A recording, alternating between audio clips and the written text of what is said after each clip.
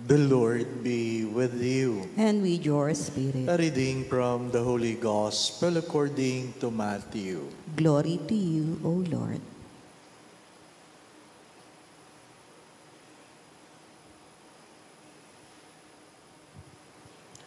On that day, Jesus went out of the house and sat down by the sea. Such large crowds gathered around him that he got into a boat and sat down, and the whole crowd stood along the shore. And he spoke to them at length in parables, saying, A sower went out to sow. And as he sowed, some seed fell on the path, and the birds came and ate it up. Some fell on rocky ground, where it had little soil. It sprang up at once because the soil was not deep. And when the sun rose, it was scourged, and it withered for lack of roots. Some seed fell among the thorns, and the thorns grew up and choked it. But some seed fell on rich soil and produced fruit 100 or 60 or 30-fold. Whoever has ears ought to hear.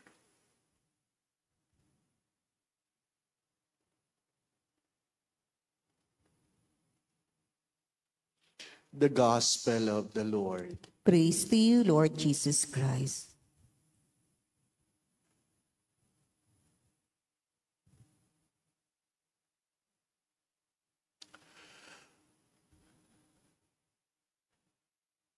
Kung sino man ang may tenga, makinig. Kung wala kang tenga, may dahilan kang hindi marinig. My dear friends, my brothers and sisters, many times I have said this, that God has been talking to everyone, but not everyone is listening. The gospel reminds us to listen. In whatever situation, in whatever status, regardless of the age, wherever you are, God is talking to you. Even like in the first reading, even in moments you grumble and complain before God, God is talking to you. Kaya nga paulit-ulit yan, joys are the whispers of God, pains are the shouts of God. Palaging nagsasalita ang Diyos. Kaya lang, hindi naman tayo nakikinig o marami sa atin ang hindi nakikinig. Kung nakikinig man, pinipili lang ang pakikinggan. Namimili ng salita, yung gusto lang marinig.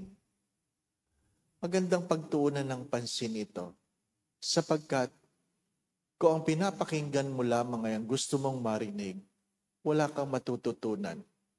Somebody have said this, if you only pick words from the scriptures you like, then you don't really believe in the Word of God. What you believe is yourself. Kung ang pinipili mo lang, katulad ng iba na kung saan kumukuha ng mga Bible passages, sinosoli yung ayaw nila, well, hindi sila nakikinig sa Diyos. Nakikinig sila sa sarili lang nila. Mga minamahal na mga kapatid, God has been dealing with us according to our riches and according to our poverty. God is meeting us where we are. Sadyang ganun, kung matigang ang puso mo, matigas ang puso mo, matinik ang puso mo, God is dealing with us according to our personality, according to our stubbornness. Kahit naman yung mga nasa maayos na lupa, even in the rich soil, not all of them produces 100%. Some are 60, some are 30. Kahit ikaw ay punong-puno ng biyaya, kung hindi ka tumutugon sa panawagan ng Diyos, hanggang ganun ka lang talaga.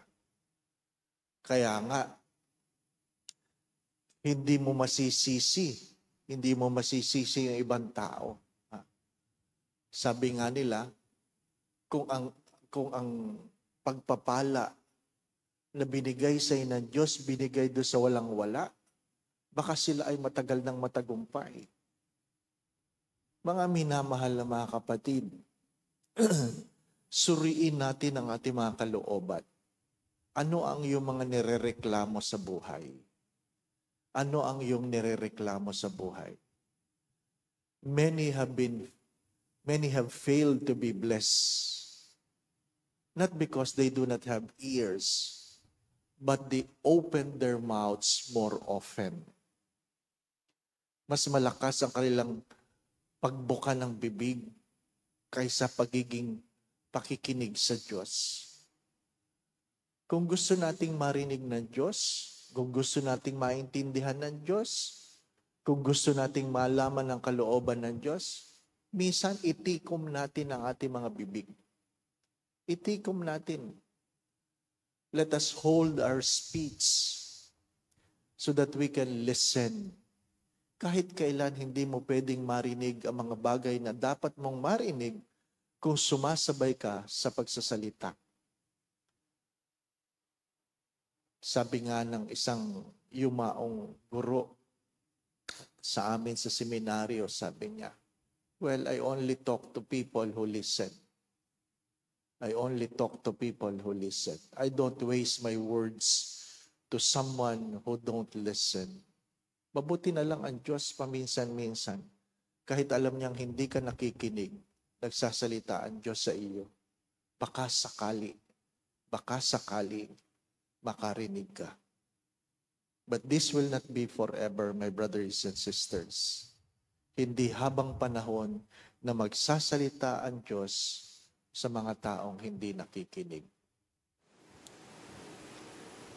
My dear friends, my brothers and sisters, sometimes when we talk about listening, you don't simply wait for the words to be spoken. Sometimes you have to ask the question. Hindi palaging pag pinag-usapan ay pakikinig, nag-aantay ka lang nang may magsasalita. Pagka minsan kailangan mo ring itanong, why I'm saying this? Halimbawa, kahapon, kung napanood nyo sa news, yung ang tagal-tagal daw nilang nakapila para sa vaccination. Hindi nila alam, namigay na pala ng number. Ano po? Tayo mga Pilipino, pagka minsan, ang dami nating sinisisi. Nakapilang ganyan. Hindi ka man lang nagtatanong kung yung pilang yan, dyan ba sa bayaran? Tapos basta pumila ka, nung malapit ka na, pila pala papunta sa CR. No? Mga minamahal na mga kapatid, ang pakikinig ay mayroong responsibilidad na minsan magtanong. Mahalaga yon. Hindi lang yung ikaw ay nag-aantay. Hindi lang yung ikaw ay, sabi nga, nakanganga. At higit sa lahat, hindi yung reklamo ka lang ng reklamo. Do not forget this.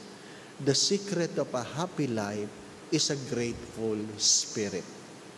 Not all happy people are grateful people, but all grateful people are happy people.